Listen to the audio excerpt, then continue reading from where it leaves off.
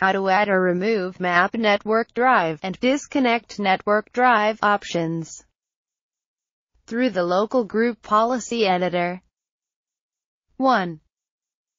Open the All Users, Specific Users or Groups, or All Users except Administrators local group policy editor for how you want this policy applied. 2. In the left pane, click Tab on to expand User Configuration, Administrative Templates, Windows Components, and Windows Explorer, Vista, Windows 7, or File Explorer, Windows 8. 3. In the right pane, double-click Tap on Remove Map Network Drive and disconnect Network Drive to edit it. 4.